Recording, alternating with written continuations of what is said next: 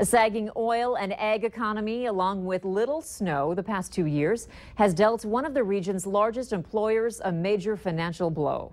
Arctic Cat in Thief River Falls manufactures snowmobiles and ATVs. It lost $10 million on sales of $105 million during the first quarter of this year.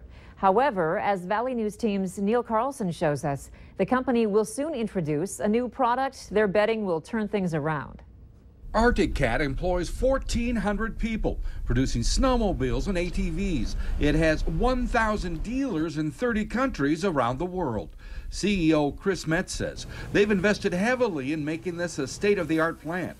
But a sagging ag economy means fewer sales of its ATVs to farms.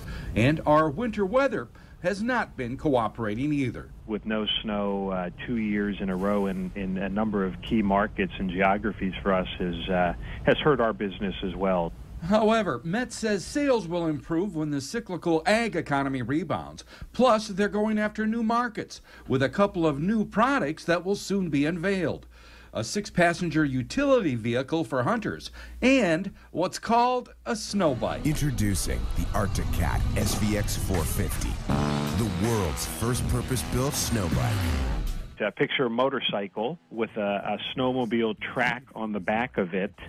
It's going to be one of the things that helps rejuvenate the snowmobile industry, because if you're in the mountains or you're in trail areas, tight areas, this is a fun vehicle to ride. It's like riding a dirt bike in the snow. Meanwhile, Metz says he expects overall sales to remain a bit slow, at least until those new products hit the market later this year.